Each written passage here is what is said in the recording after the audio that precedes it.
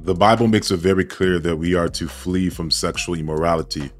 But there are many people that idolize their leaders. They idolize their spiritual father or their spiritual mother. And they say, I would be nothing without you. I wouldn't exist without you. And that is a problem. That is idolatry, because we got to understand that you are making these people to be an idol. And the Bible says, you will have no gods before me. I am your only God, and all praise and honor goes to the Lord Jesus Christ. Now, in this video, I saw Lovy begin to bow down to Passion Java. Okay. Now, when you see people bowing down to people, it is not honor, it's idolatry.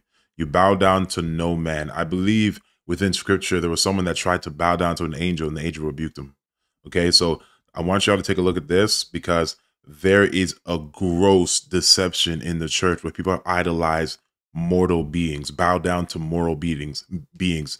There is an honor that you can do like this, and then there's idolatry where you bow down before people. All right, now I want y'all to take a look at this. I'm going to learn for too long, just for a short time, but I want to thank the most excellent father in the universe, my personal prophet. Without this man, I would not exist. Now, the Bible says this: can two walk together unless they agree? Right? Lovy says here, without Passion Java, he would not exist. I don't see anything to do with God. You know, God helped me to get here. It's all because of God.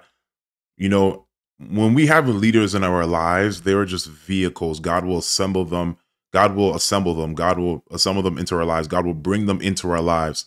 And they'll be used as a vehicle to help us, but it's really God.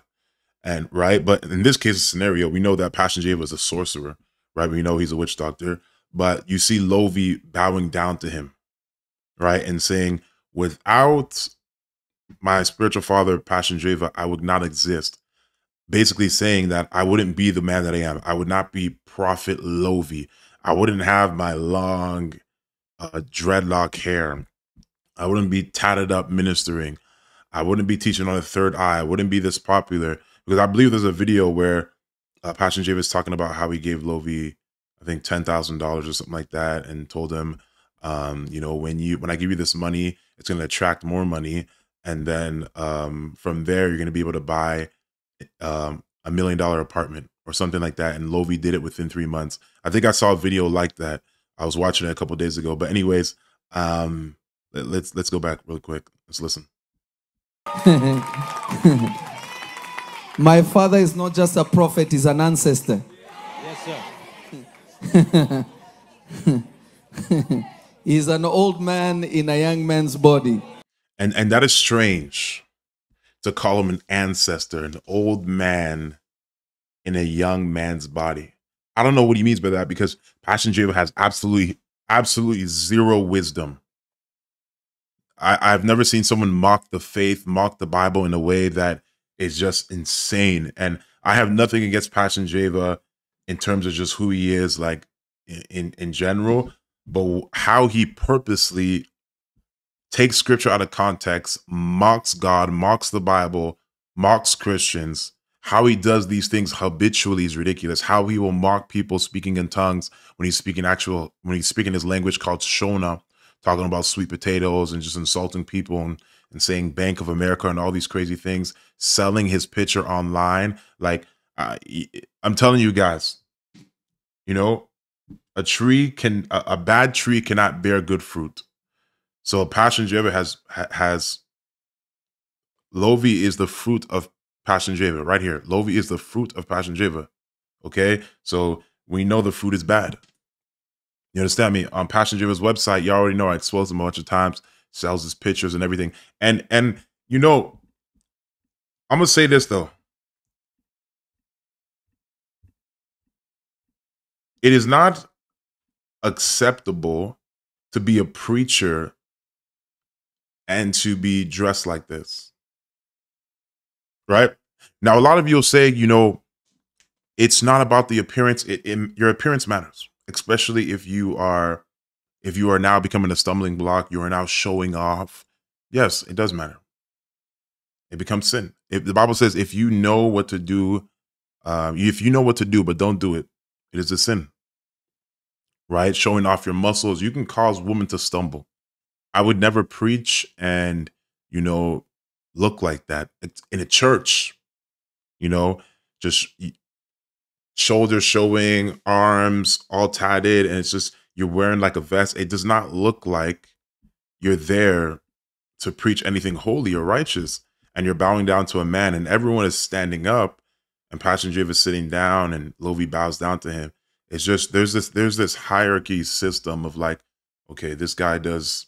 It's like the elites.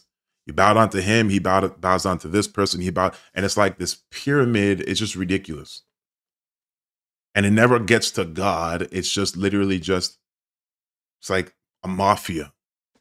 You understand me? It's like a mafia, and it's absolutely demonic because this gives no glory to God, and it makes people worship man. It makes people worship man, and it's bizarre, and I think strange that he's bowing onto him. He has his hand on his um knee.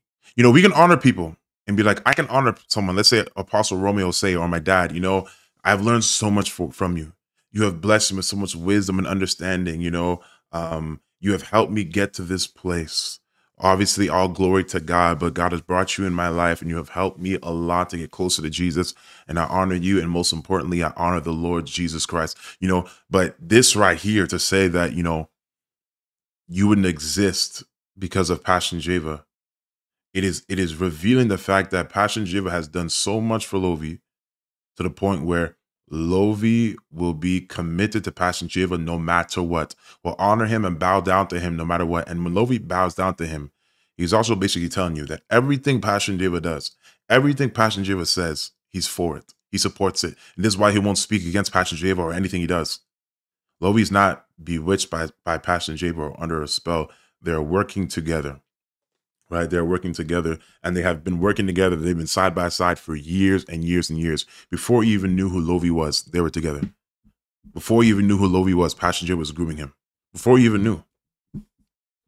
That's what y'all don't understand.